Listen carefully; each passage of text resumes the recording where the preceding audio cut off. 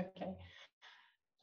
Thank you, Seb. So this tutorial will divide it into parts. I first present you a few slides in order to have an overview and to recap all the concepts that you saw in the past lectures that you need to understand the pipeline that we will propose to you to compute the effective connectivity.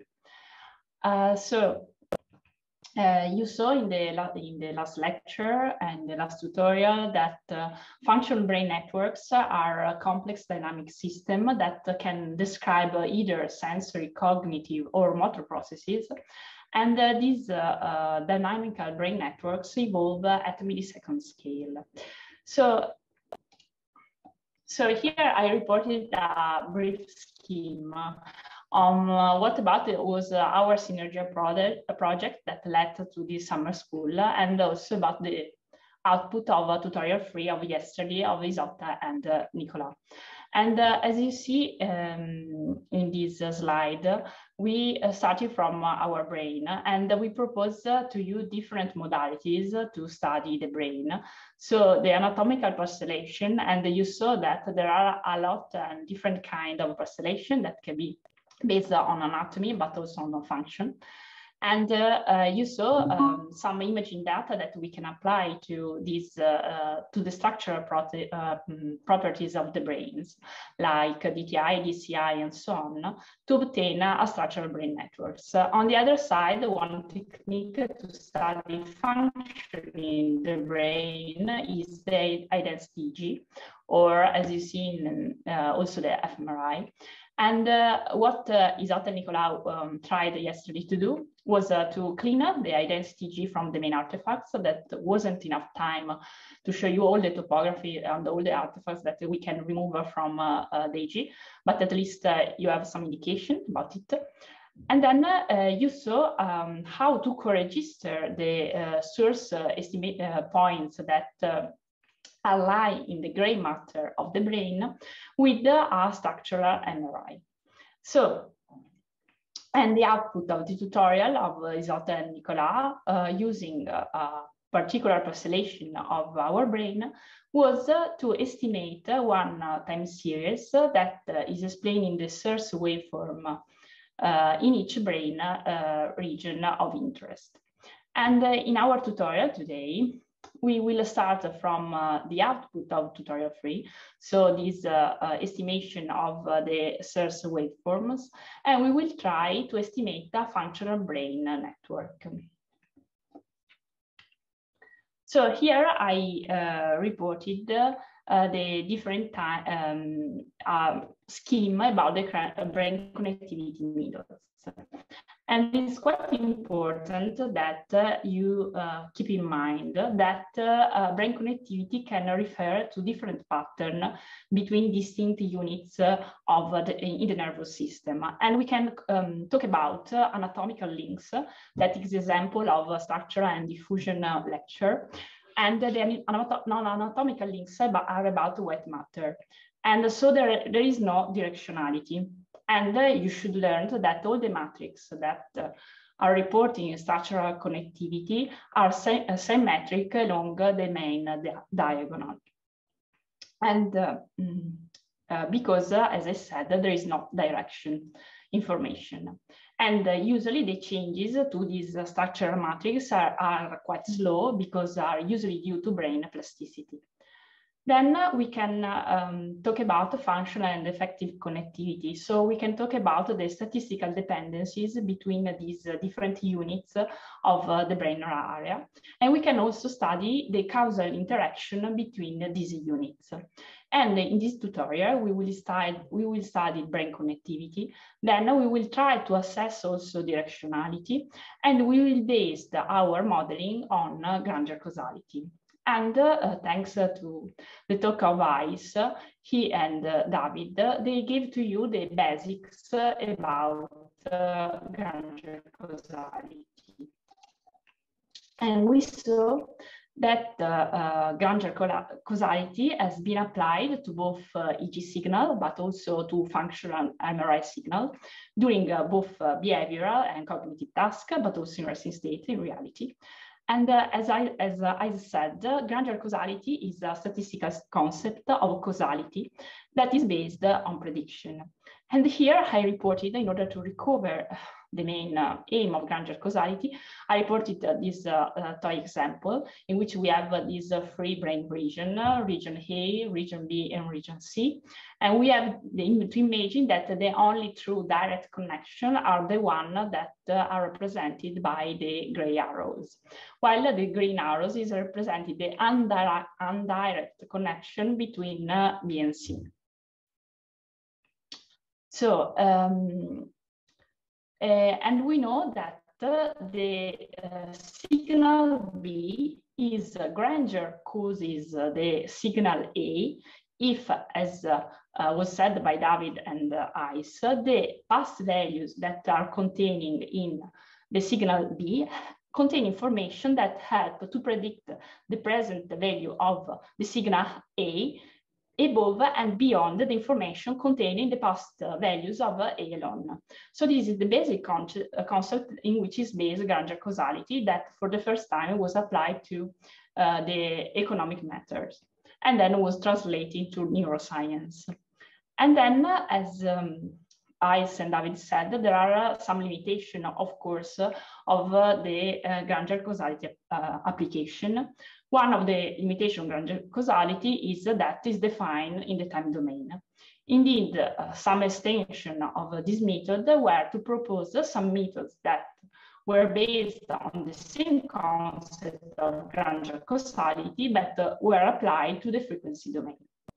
And the two most common methods and well-known methods that were applied to this concept of granular causality in the frequency domain are the direct transfer function and the partial directed coherence.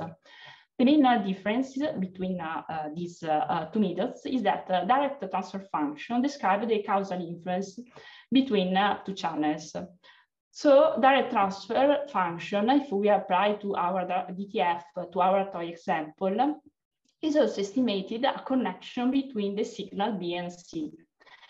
Because as the direct transfer function is developed, he found also the undirected causal inferences between two signals, because we can see that in reality, the time series represented by the region C is granular causes by the time series in B because of the connection that they have through the time series in A. While the PDC should estimate only the direct influences, so only the our gray arrows. So this is the main differences between two techniques. But as I said, it depends in my answer to the Slack questions, it depends on the application.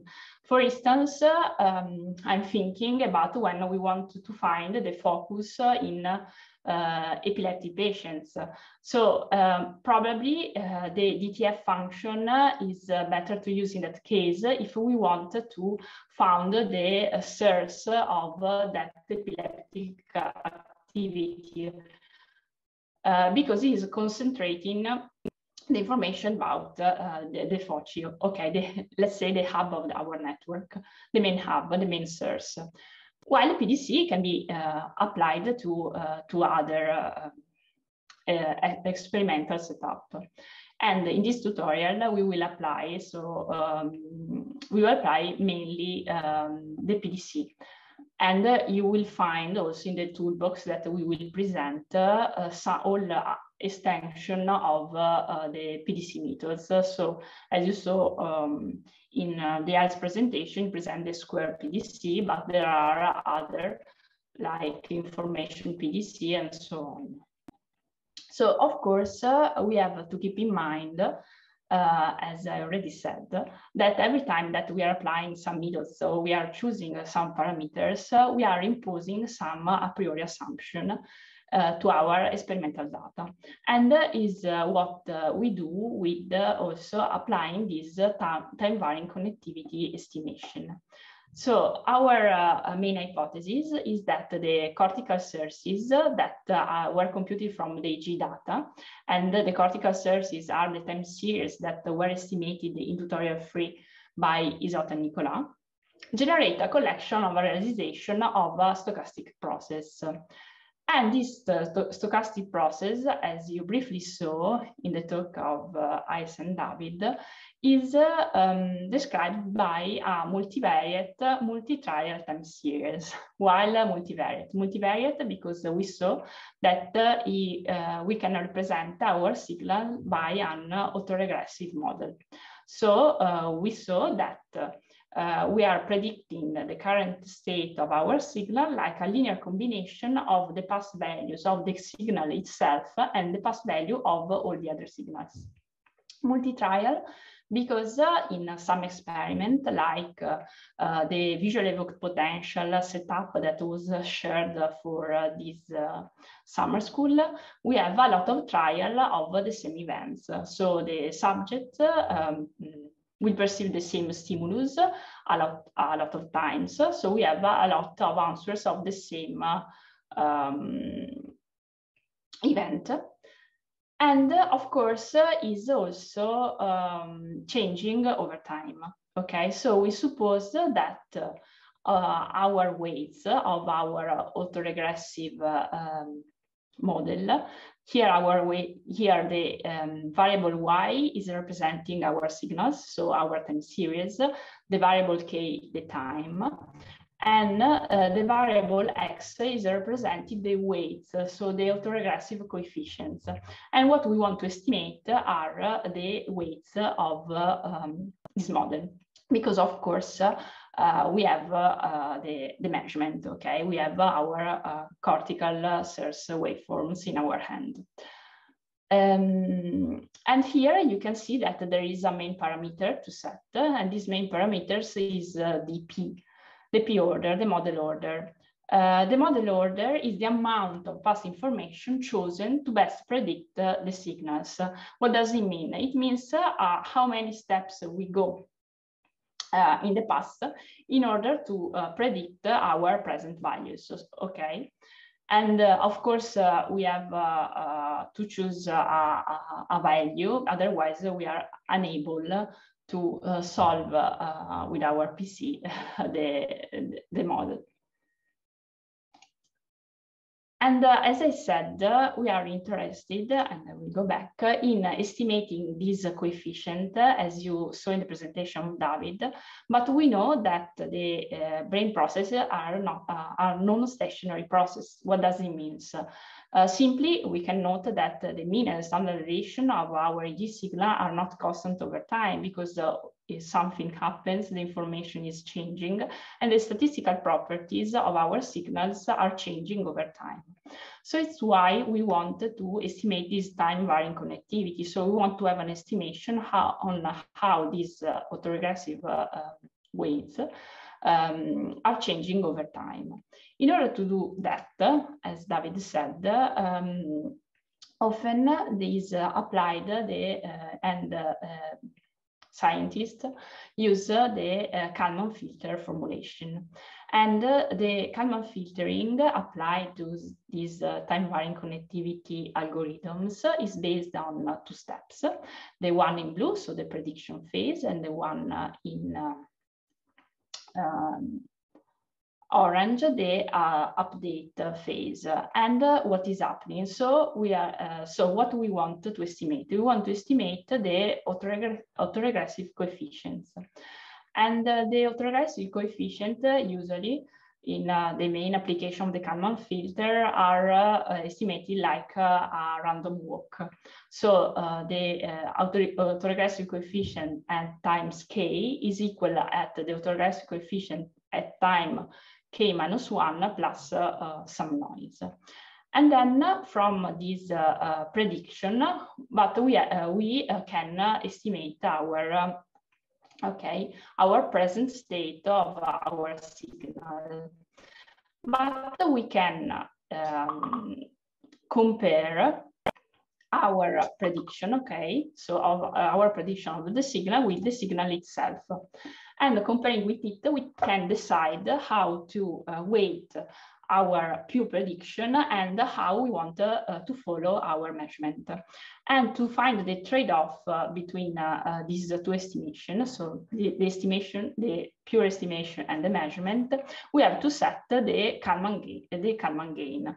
So the role of the Kalman gain is decide how much we want to follow the data and how much we want to follow our prediction. And in this recursive way, we can estimate our state variables, that our autoregressive coefficient, and then manipulating our autoregressive coefficient, then we can apply the other algorithm to estimate all the connectivity matrices. And today, as I said, we will see the application of the SPDC, that was the one that was presented by Heyse. So just to keep in mind and remembering one of your questions when you were asking the kind of connectivity measure to use with your data. As I said, it depends on your data. And as I said, also, it depends also on your ability to be able to set the parameters that all this algorithm needs. For instance, in applying this kind of algorithm based on the Kalman filtering, we have to set the p-order of our multivariate autoregressive model. And there are a lot of parsimonial criteria in order to set the p-order, like the well-known HK criteria. And then the other parameter to set, if we want a time-varying estimation, is the gain of the Kalman filter. The gain of the Kalman filter mainly depends on an adaptation constant that is weighting, as I said, how much we want to trust the measurement and how much we want to trust this prediction. And in the first part of the code, Matlab code that Jolan will present to you, we see that in calling the implementation of the Kalman filtering, so this time-varying Kalman filter connectivity, we have to set a value for our adaptation constant and a value for our p-order. So that it will be this p-value and this adaptation constant. And the input of our function, of course, will be our data, this variable temp, that will be a 3D matrix in which we will have in one dimension all the trials. As I said, we have this experiment that David described in one of the last slides of his presentation. So we have a lot of realization of the same process. And then we have the time series that is Otta and Nicola estimated. So we have a signal for each region of interest in our brain that, of course, that these time series are defined in the time domain. So with Jolan, then we will see the application of this definition of the Kalman filter, okay, to our source time series. And then we will see how this, from these results, we can also compute the connectivity metrics. But as I said, the Granger causality has some limitations. Some of these limitations, for instance, that the definition of Granger causality was only defined in time, so that was extended with some frequency indicators. Then another limitation of these Granger causality indicators is that they suppose that the signal were stationary. And in order to overcome this limitation, there were the implementation based on the Kalman filtering to have some autoregressive coefficients that are changing over time, like our brain signals and our brain networks. And I also said to you that we have two main parameters to set. One of these is the p-order. And because the autoregressive model were modelized a lot of decades ago, as I said, there are a lot of parsimonial criteria that were offered to have an indication of the value to give to this model order. And the other parameter to set is the Kalman gain. Of course, in the implementation of the time-varying connectivity based on the Kalman filter, the gain of the Kalman filter is constant over time. And maybe having this constant parameter over time is not the best choice. Of course, for instance, if we are also analyzing the brain connectivity in evoked potential, of course, what is happening before the stimulus, the signal is changing in a different way respect when we have the response of this evoked activity. So because of that, we have the idea to implement this self-tuning optimized Kalman filter that is self-tuning the speed of the adaptation of the filter. In order to do that, is looking at different windows of our data, comparing to the last values that we have predicted, we have estimated, in order to see how our estimation are able to track changes in our data. So we take out one parameter to set, and this parameter to set that we take out was the this coefficient of the adaptation of the Kalman filter that was self-tuned during the implementation. And then there was the idea that was also presented by David. And let me also use some example of application.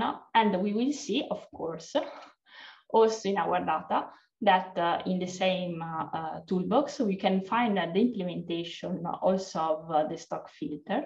And we can see that the main difference is that is in input, we have only, of course, to give our data that are organized in a 3D matrix.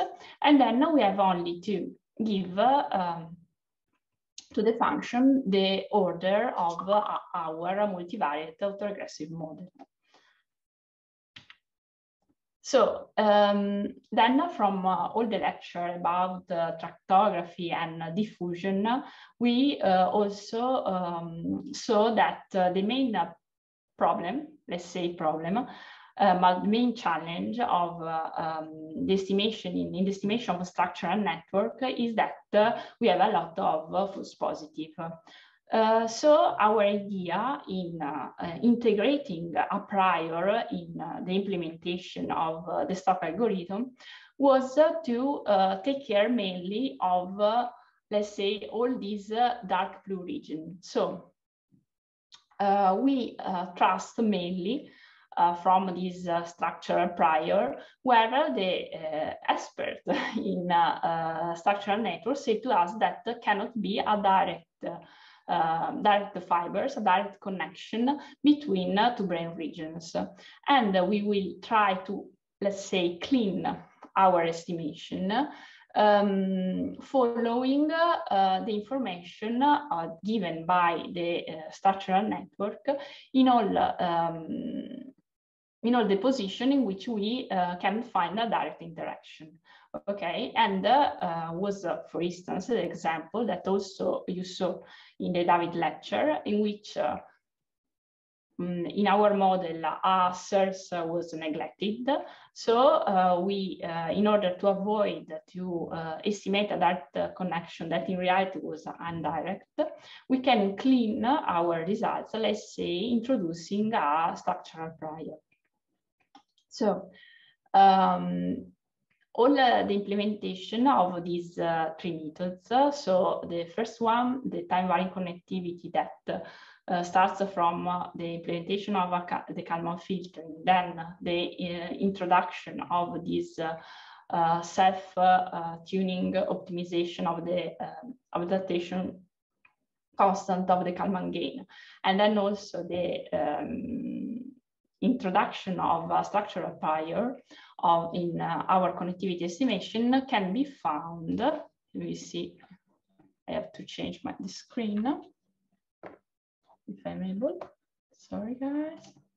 It can be found in the toolbox that in which we share the link, and I would like to show you the toolbox if I'm able to change the screen. Okay. Okay.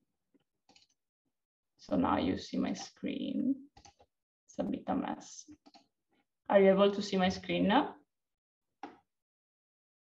I suppose yes. Okay, so yes. here is, okay. So here you can find in GitHub the Dynet toolbox. That is the toolbox that is containing all this function. And here in the README file, you can find a small introduction, okay, to the use of this toolbox. And as you can see, it's organized in different folders, and each folders contain the main function that you need to run the code, and in particular run the code that was proposed in class. So the Kalman filter for the state space modeling on physiological time series, that was the first one that was presented. Then the revision of this method with this self-tuning optimizing Kalman filter, and then the introduction of a structural prior. Then in the connectivity folder, we can find mainly the in this first function, the way to, from our estimation of our autoregressive coefficient that are changing over time, the estimation of PDC and other extension of the PDC algorithms. And then a few ways in order to visualize also these connections. And then there is also a folder dedicated to simulation in order to try to simulate some toy example and evaluate all these methodologies. And then in the utilities, there are all the invoked functions that you need in order to run properly the code. And you can freely download the code. And now I think I will let the stage to Jolan to show you how to implement all this stuff on the Matlab. So I will mute myself. All right, thanks Maria for the introduction. I will also share my screen. Can you all hear me and see my screen? Yes. All right, perfect. Okay, so hi everyone, good afternoon. I'm Jolan and I will guide you through the second part of this tutorial session on the dynamic functional connectivity and how to include information from structural connectivity to guide the functional connectivity to those connections that seem to be more biologically plausible. So for this tutorial session, we have prepared a Matlab live script that I will go over together with you. If you don't have the script yet, you can find it on the link that I just sent now in the chat. So if you go to that website, you can find two links. One of them is to the presentation that Maria just gave, and the other one gives you an HTML version of the Matlab script that we are going to go over right now. Okay, so let's start with the code. So in this session, we will analyze, as Maria already mentioned, the outputs from the last tutorial session from Nicola and Isotta, where you reconstructed the source time series in the brain based on the scalp EEG. And we will use the same data set.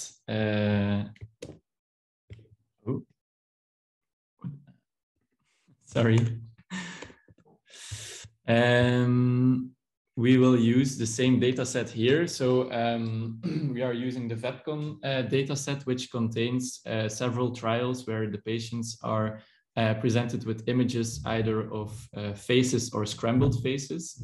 And then we record the evoked potentials for each of the conditions. And if we load the data set, we have a structure with several fields. And the most important fields or the fields of interest for us are mainly the trial field, which contains all the time series for the different trials. So this contains different matrices for each trial. So 587 trials. We have a matrix of 72 regions of interest by 625 time points of the measurements. Each trial lasts 2.5 seconds at a sampling rate of 250 Hertz. There's also a time field which contains the time vectors for each evoked potential. We have a label field which contains the labels of each region of interest. And then the trial info, which gives us information on whether the presented image was a phase or a scrambled phase. So in trial info, you get a 0 if the trial contains a scrambled phase, and 1 if it's a phase image that was presented.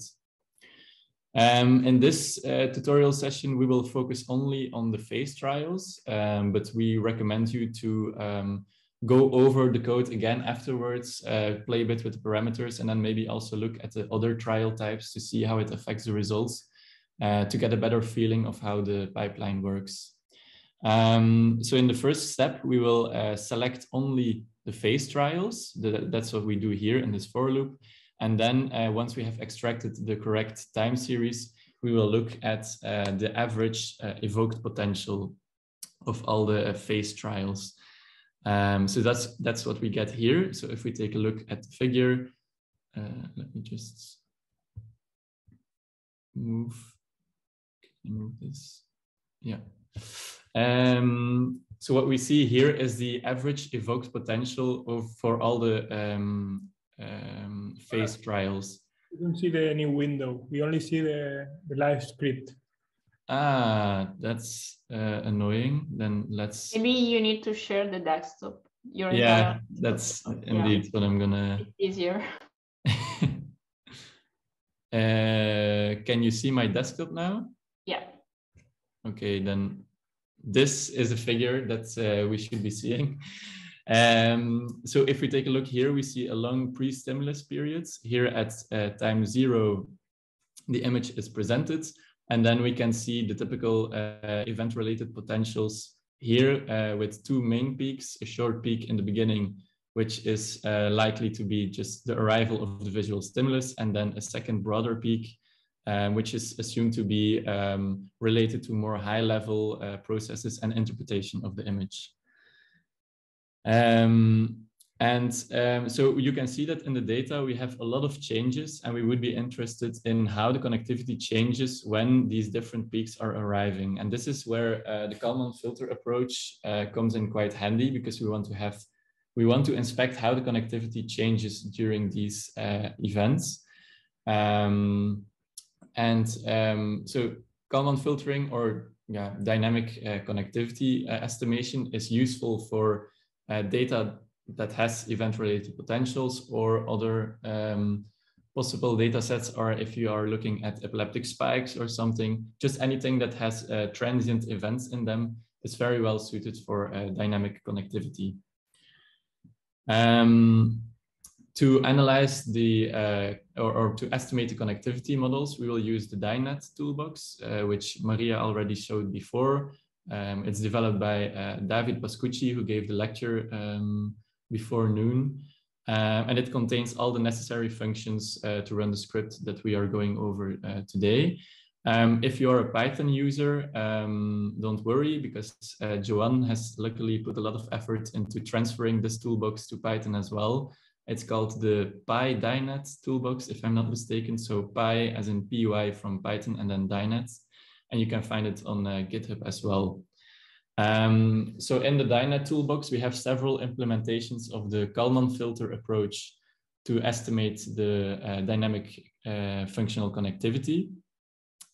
And if you want to read up on how to use the Kalman filter, or what it really means and entails, we recommend this paper by Thomas Milde, who developed the Kalman filter approach to estimate multivariate autoregressive models.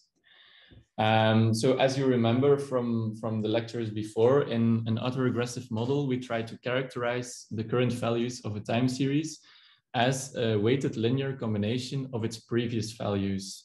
And one important parameter that we have to set in an autoregressive model is the model order P.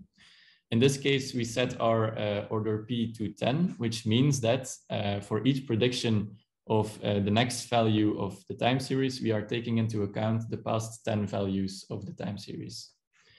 For the Kalman filter, another parameter has to be set, which is the update coefficient. So just as a quick recap, what the Kalman filter does is it fits a model, it predicts the next measurement value based on what the model state is right now, and then it looks at the difference between the predicted next measurement and the actual next measurement. And then based on how large the update coefficient is, it will update the model more strongly based on the difference between the prediction and the actual measurements. So if you have a very high update coefficient, your model will be able to very quickly adapt to rapid changes in the signals, but at the same time, you are very prone to overfitting to noise and picking up some unnecessary things and ending up with a very unstable model. On the other hand, if the update coefficient is too low, then you will not be able to capture the dynamics that are present in the signal. Here we will select only the first 30 trials of the phase trials for computational reasons. And we will restrict our time window to 200 milliseconds before and 400 milliseconds after the presentation of the visual stimulus. And then with this function, we can fit the general Kalman filter by using as an input the time series of the different trials, the model order of the AR model we're trying to fit, and the update coefficients. And then if we take a look at the output that we get from this function, we have a structure that contains 3 matrices. The first one is the one that we are most interested in, the AR matrix, which contains for each time point the autoregressive coefficients that were fitted with the Kalman filter approach. And then we have 2 other matrices. R is the measurement noise covariance matrix, and PY is the predictions that were made by the model at each time step. And these you can use afterwards to check whether the model was fitting the data well or not. But if if you want more information on that, you can find it in the paper by Thomas Milde as well.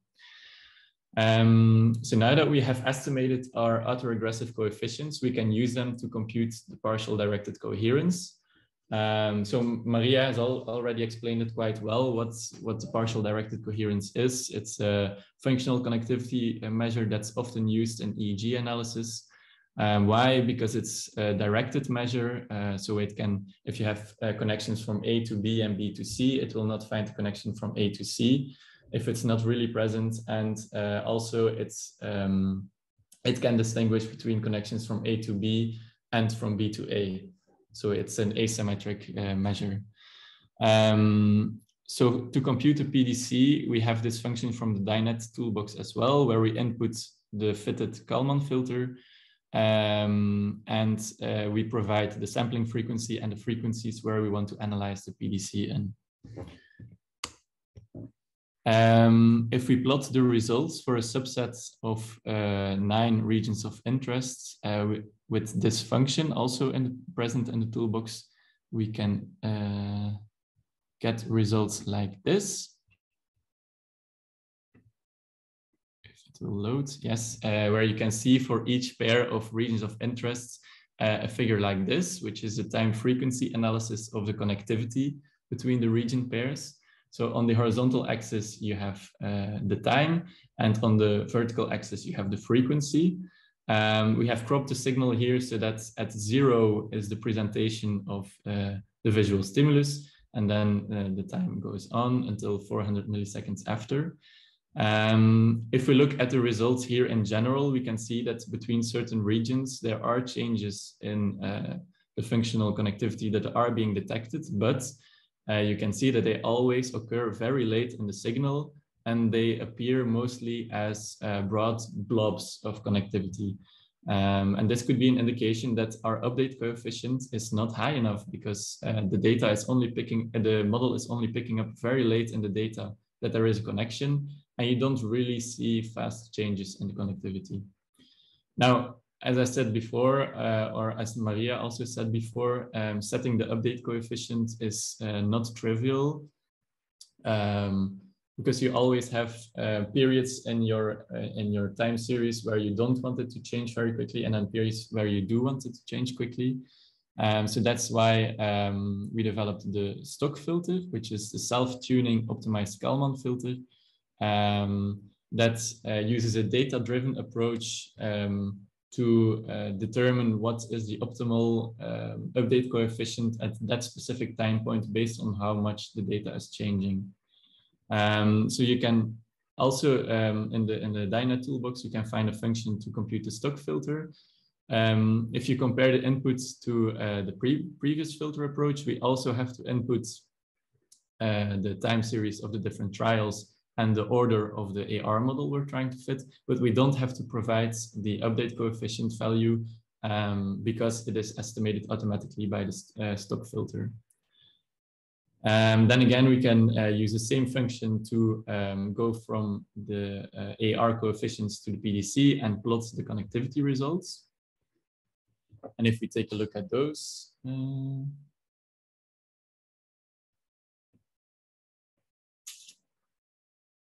all right, if we take a look at those, then we can see that indeed with the stock filter, we are able to detect the rapid changes in the rapid dynamics in the functional connectivity. And you can see multiple peaks related to the evoked potential and changes in and the related changes in the functional connectivity. So we can see that using the stock filter is also already a big improvement on the generalized or the general linear Kalman filter approach.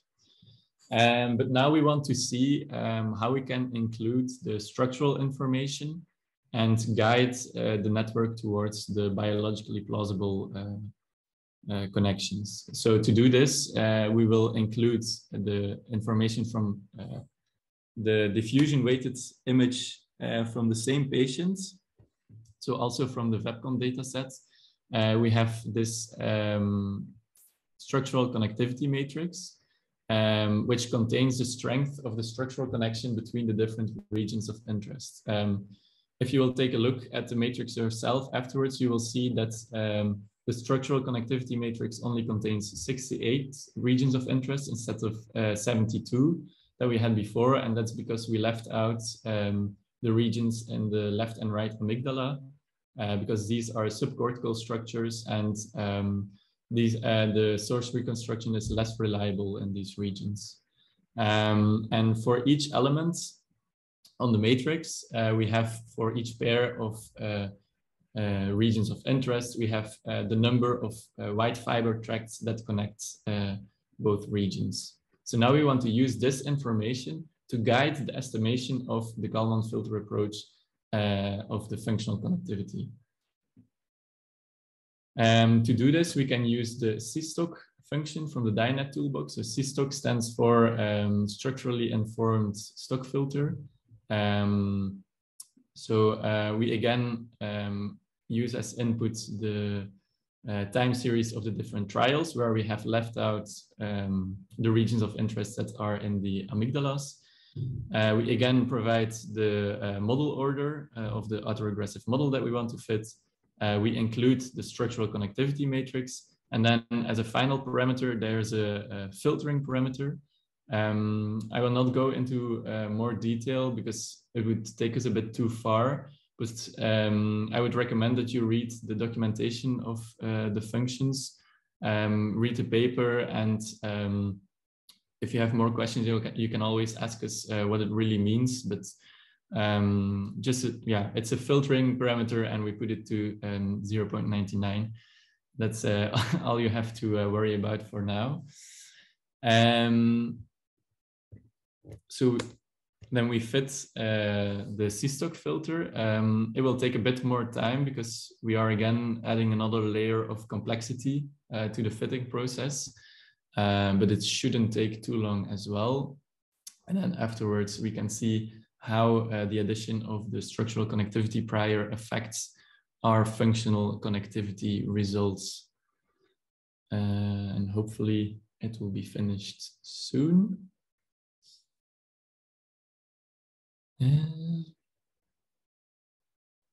So now is a good moment to just breathe and let it all sink in.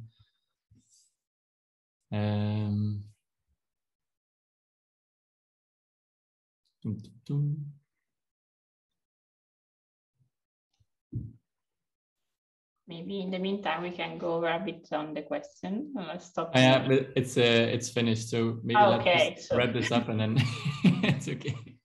Then we can go to the questions. So now again, we use the AR coefficients from the CStock results and convert them to PDC and take a look at what the dynamic connectivity looks like.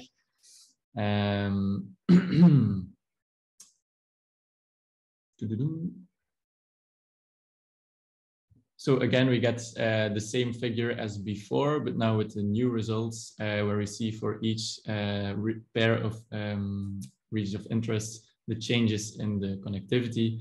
And you can see, similar to the previous results, that the CStock filter is able to capture fast dynamics of functional connectivity. So you see rapid changes, but still the results are quite different to what we got before, what you saw here. And if we also take a look at the structural connectivity matrix in the same subset of regions of interest, we can see that clearly the structural connectivity information is guiding the CStock filter on where to find the connections or where we can trust the presence of a connection more or less. So this concludes the tutorial for now.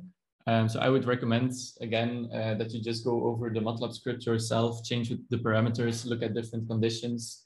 And then afterwards, once you have a better feeling of the pipeline and what the functions do and entail, you can try to apply it on your own data sets. So I guess we can now go to questions.